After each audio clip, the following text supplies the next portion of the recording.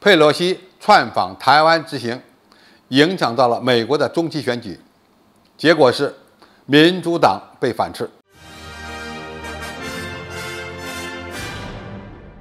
观众朋友、网友朋友，大家好，我是付天少。对于佩洛西为何铁了心要窜访台湾地区，到现在还有很多人不理解。其实最重要的一个因素就是老妖婆需要帮助民主党赢得美国议会的中期选举。现在民主党和共和党为了拉选票，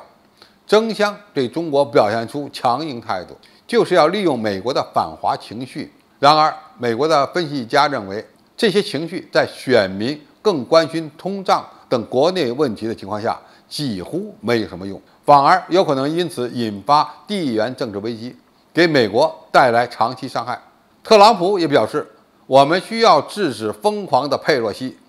他去台湾地区干什么？他帮助中国实现了梦想，他给了中国一个理由，而这个理由正是中国一直在寻找的机会。佩洛西窜访台湾地区，让这件事儿变成了中国想要的。懂王的话，你懂的。美国媒体认为，佩洛西前往台湾地区，并与那里的官员会面，这引发了全球的焦虑，预示着美国和中国之间可能会出现经济和军事危机。从表面上看，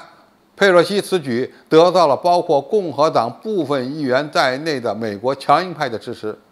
比如参院共和党领袖米奇·麦康奈尔和其他25名共和党的参议员赞扬了这次旅行。但是，更多的理性派议员认为，此行有损于美国的利益。以特朗普为代表的一些共和党人质疑危险举动的时机和目的，因为他恰逢中期选举倒计时100天的开始。共和党参议员约翰·肯尼迪批评佩洛西这次访问完全是关于他的作秀，为了民主党的私利，甚至没有带上一名共和党人。如果共和党在10月份的选举中重新获得众议院多数席位，加利福尼亚州的麦卡锡很可能会接替佩洛西成为众议院议长。用台湾问题挑衅中国，通常能够让美国的选民感到振奋。6月，皮尤研究中心的一项调查显示，82%的美国人对中国持负面看法，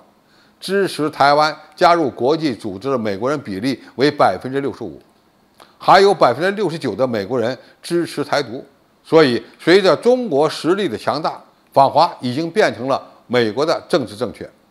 当民主党人推动选民更多的考虑中国时，他们会试图与共和党人竞争，谁能够更好地应对中国威胁。然而，民主党从本质上看还不是右翼政党。佩洛西的访问最终增加了对中国的总体怀疑和焦虑程度，反而有可能最终帮助到共和党人。华盛顿的智库国防优先的主任莱尔·戈特斯坦表示，佩洛西此行不会在中期选举期间对民主党产生有意义的帮助，因为美国人普遍感受到了负面的经济后果以及全球紧张局势的加剧，他们可能倾向于投票给自己的钱包。如果佩洛西想给自己贴上反华领袖的标签，那么共和党会说自己更反华。毕竟，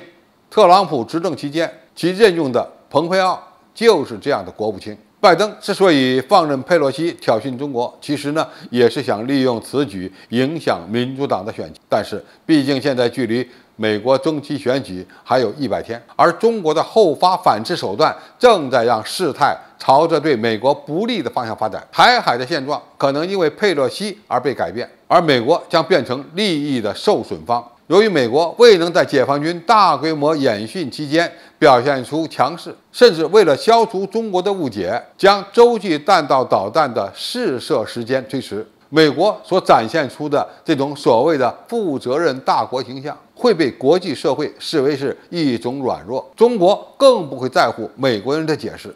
现在更严重的后果是，佩洛西破坏了本已经脆弱的中美战略互信。美国在应对气候变化、乌克兰危机、朝核危机和伊朗核协议等问题上变得更加困难，因为中国完全可以不再与美国合作。